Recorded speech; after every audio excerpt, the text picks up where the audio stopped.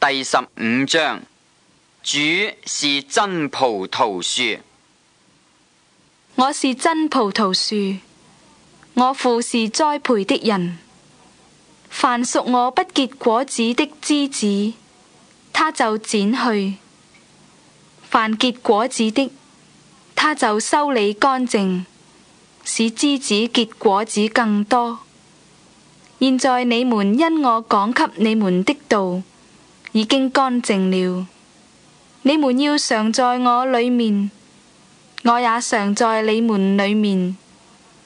枝子若不常在葡萄樹上，自己就不能結果子。你們若不常在我裏面，也是這樣。我是葡萄樹，你們是枝子。常在我裏面的，我也常在他裏面。這人就多結果子，因為離了我，你們就不能作什麼。人若不常在我裏面，就像枝子丟在外面枯乾，人拾起來，扔在火裏燒了。你們若常在我裏面，我的話也常在你們裏面。凡你們所願意的，祈求就給你們成就。你們多結果子，我父就因此得榮耀。你們也就是我的門徒了。當效法主的愛。我愛你們，正如父愛我一樣。你們要常在我的愛裏。你們若遵守我的命令，就常在我的愛裏。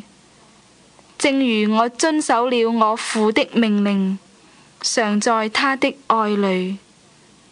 這些事我已經對你們說了，是要叫我的喜樂存在你們心裏，並叫你們的喜樂可以滿足。你們要彼此相愛，像我愛你們一樣。這就是我的命令。人為朋友捨命，人的愛心沒有比這個大的。你們若遵行我所吩咐的，就是我的朋友了。以後我不再稱你們為僕人，因僕人不知道主人所作的事。我乃稱你們為朋友，因我從我父所聽見的，已經都告訴你們了。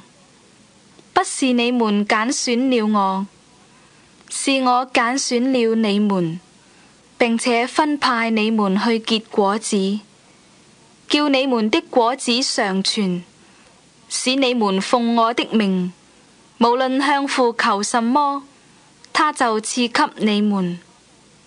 我這樣吩咐你們，是要叫你們彼此相愛。恨主者，必恨信主的。世人若恨你們，你們知道，恨你們以先，已經恨我了。你們若屬世界，世界必愛屬自己的。只因你們不屬世界，乃是我從世界中揀選了你們，所以世界就恨你們。你們要紀念我從前對你們所說的話。僕人不能大於主人。他們若逼迫了我，也要逼迫你們；若遵守了我的話，也要遵守你們的話。但他們因我的名，要向你們行這一切的事，因為他們不認識那差我來的。我若沒有來教訓他們，他們就沒有罪。但如今他們的罪無可推諉了。恨我的，也恨我的父。我若沒有在他們中間行過別人未曾行的事，他們就沒有罪。但如今，連我與我的父，他們也看見，也恨惡了。